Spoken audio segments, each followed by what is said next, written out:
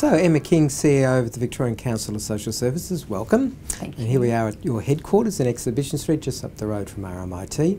So what has changed the most in your industry in recent times? The community sector is a booming industry, so we've seen rapid growth, particularly in the areas of disability, aged care, childcare and family violence. So there's a real need for us to make sure that we have a really highly capable, skilled workforce working across each of these areas in a way that really we haven't seen before. It's unparalleled. Okay, and so why did you choose this field?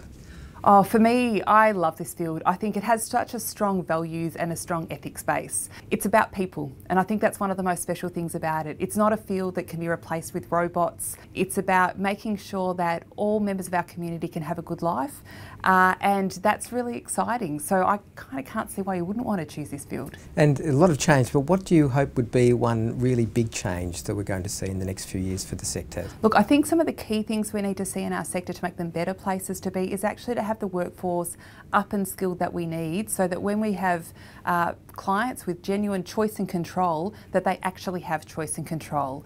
I think we're at a really pivotal space in the NDIS and the disability space where we really need to make sure that the outcomes that are there for people are the best possible outcomes. And again, the NDIS is based around an ordinary life. I just think we can do a bit better than that. I'm pretty interested in a good life and a great life. And if you were graduating into the industry right now, what would be the advice you'd give to yourself? Well, I would know that I'm heading into an industry where there is a job for life. And that's one of the fantastic things about this area, because it's growing so much faster than any other area in workforce overall. So the advice I'd give to myself is this is a job for life.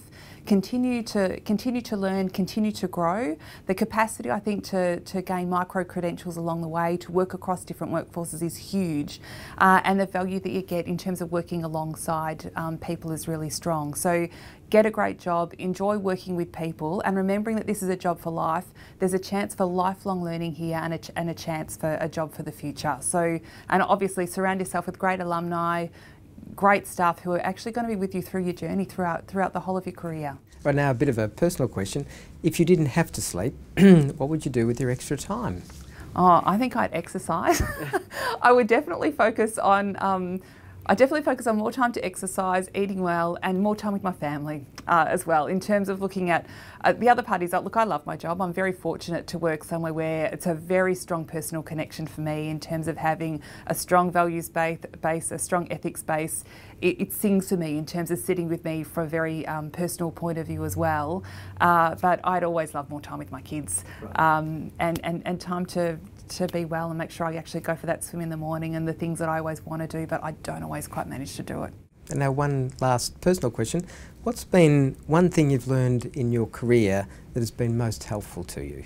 I reckon that you get the best results when you surround yourself with good people, you can work collaboratively, because the reality is my biggest lesson, I know that I most certainly don't have every skill set going around. I have a particular skill set, and as a CEO, I want to surround myself with people who've got the other skills that I don't have, and who are also going to be really frank in giving me really good, robust advice so that we achieve the best we possibly can as an organisation. So I want to have very good, strong people around me so that we can achieve great things. Okay, thank you very much. Emma King, CEO of VCOSS. Thanks, David.